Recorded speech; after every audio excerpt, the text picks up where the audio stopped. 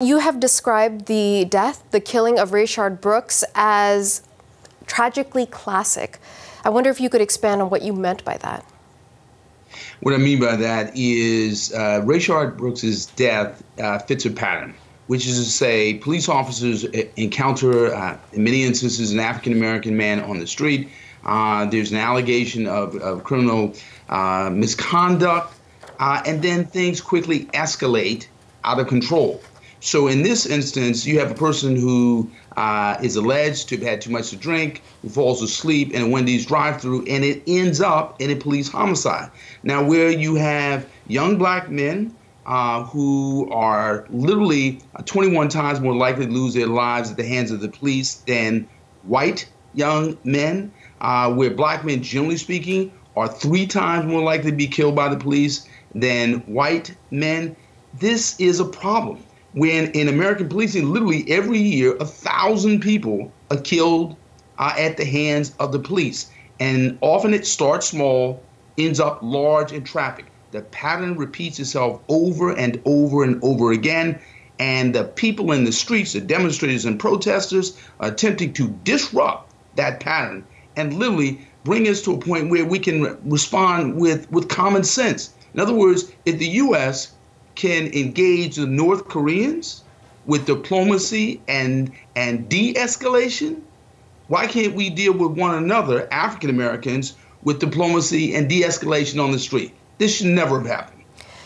Cornell, you said that the pattern keeps repeating itself, and I wonder if you found yourself in the situation that many others did on Friday night and all day yesterday, which is, again? Did this just happen again? Aren't we dealing with, we're still trying to come to grips with countless other ones, the most recent of which is George Floyd. So for you, what was the initial reaction when you heard about what was going on in Atlanta? My reaction is one of many, like millions of people, serial shock and serial trauma. I'm a black man. I'm an African-American father of 2 sons who fit in the same demographic, if you will, young African-American men, as Rayshard Brooks. But along with so many others, Michael Brown, Tamir Rice, Walter Scott. The point being here is this has happened over and over and over again. But what it says, along with the millions of people on the streets, is that we are determined, resolved, such that this never happens again. The point being here is this is intolerable. In other words, it cannot be said that when it comes to protests and demonstrators, they're given a deadline. It's called a curfew. There's a deadline on protests. Where's the deadline on police misconduct, police brutality? Where are the goals, the metrics? In other words, when do we say we're going to reduce and eliminate police brutality in the United States? How do you propose doing that, sir? Sorry, please forgive me for interrupting, but how do you propose eliminating it? How do you propose putting a curfew on it? Number one, eliminating chokeholds, as we're beginning to see in cities. Firing police officers who engage in this kind of conduct, establishing a national standard of excessive use of force, changing the culture of policing. So in the case of George Floyd, where you had people watch a police officer kill a black man, making those bystanders accountable. In other words, creating a culture in policing where they hold one another accountable. That's been done in New Orleans. It's been done in other cities. The point being here is we have the facts. We have the data. We have the best practices, the laws, I should say. We know what to do. We know which laws to pass. We simply have to pass them. The point being here is this is not a matter of not knowing what to do. It's a matter of failing to do what we know to do. And the demonstrators and protesters in the street, those are the ones, those are the citizens who are saying, time's up. You know what to do. Now's the time to do it. And we're going to compel you through nonviolent resistance and peaceful protest to do it. That's what people are saying. You seeing things move? Do you think it's moving in that direction? I think the fact that the mayor quickly accepted resignation of the police chief in Atlanta, fired at least one of the police officers, is a sign and a symbol of a commitment to speed and a sense of urgency.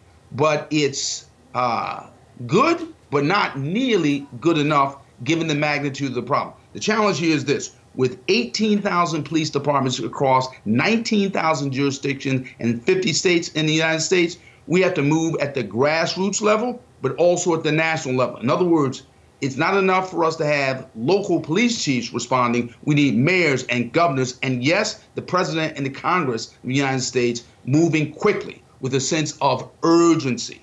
Let's be clear about this. We do not have another human life, another hashtag to waste. The time is now, literally right now. Let me put this to you, because you know people looked at the videos, both the cell phone videos, the dash cam videos, the body cam video, and they said, here's what we know. We know that this man, Brooks, was reportedly drunk at the time, that he was sleeping in a place he wasn't meant to be sleeping, that there seemed to be some at least cordial interaction with the police initially, and then there's a scuffle, and then he allegedly takes a taser from one of the officers and allegedly tries to fire that taser at the officer. So the argument from that front is, well, the officers have to do what they have to do, which is public safety. So they took out the person that they felt was potentially putting public safety at risk. How do you respond to that? Straight ahead. Poor judgment on behalf of the arrestee does not excuse the absence of professional judgment by the police. If Rayshard Brooks took the taser and in any way threatened a police officer, poor judgment, bad judgment. That does not excuse the absence of professional judgment by the police. Experienced police officers will tell you, where you have a person who's drunk and you have the car and they flee, because you have the car, you know where they live. You have the registration. They already had his license. They can go to his home later and pick him up. There's no need to chase him down the street with guns drawn, because the fact of the matter is, not only did they shoot and kill him, but they could have shot and killed somebody else. The point being here is we don't have to have perfect black people in this society in order to accord them fair and just treatment. That's the problem here. So often we say, well, the arrestee, the black man on the street, did not comport himself perfectly, was not perfectly compliant. And as a consequence, we have the justification, the rationale, and the excuse to literally shoot to kill. Again, that's a rationale. It's not an excuse. They literally could have let him run off, go to his home because they had the car and the license, and pick him up later. That's what experienced police officers will tell you. Do you have any buy-in with this idea that the culture of policing, the system of policing that's in place in the United States needs to change? Do you have buy-in from other police departments? Have you heard from any police officers who've said, yeah, you know what, I've been in the thick of this, something's broken? Oh, absolutely. The International Association of Chiefs of Police in this country, which is like the major union, if you will, or Association of Police Chiefs Management, they largely agree. It's the Fraternal Order of Police that represent the rank and file police officers that have not agreed, not stepped forward to condemn this in the way that it should be condemned. The fact of the matter is, there are police chiefs around the country, rank and file police officers around the country, who understand policing in this country cannot continue to exist if they don't enjoy the trust and respect of the public. And right now, police departments are distrusted. They're not believed. Why? Because literally we kill more people in the United States in a week than many countries kill in an entire year. 1,000 people dying at the hands of the police literally every year. 3 men a day. All but 27 days of the year last year when someone was not killed. The point being here is, yes, the open secret in the United States and certainly in police departments is that policing is broken. And the only way to fix it is with the cooperation, the consent, the engagement of communities. And that means we've got to essentially disinvest in policing that does not work and invest in policing that does work. So police officers don't need to be mental health specialists when they are not trained for that. Police officers do not need to act as warriors, paramilitary on the street, when what we really need is community policing on the street. So the point being here is we've got to essentially defund what doesn't work invest in the policing that does work. Natasha, this can be changed. It has been changed in certain cities. It can be changed across the country. That we know we can do. Before I let you go, you mentioned, of course, anyone who's looking at you, watching this interview, you mentioned you're a black man. You also mentioned you're the father of young black boys and men. What's your fear? What's your worst case scenario for them? My worst fear for them is they will be treated as I've been treated. I'm a civil rights lawyer. I'm a fourth generation ordained minister, but I look like any other black man in America.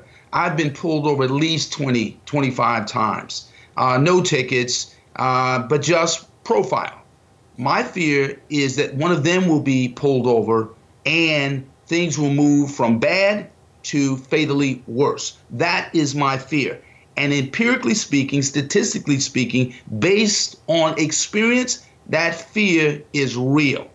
And one of the things I'm asking of my fellow citizens in this country, and certainly in Canada, where there are also challenges, is that we, as fellow citizens, come together to solve this problem of bad, morally catastrophic, and fatal policing, and bring policing to what it should be, which is about protecting and service with and among fellow citizens in our communities across the country. So I don't want my fears to come true for myself, for my family, or for anyone else. Okay, you know what? I actually don't want to leave it on this fear for your sons. What's your greatest hope for your boys?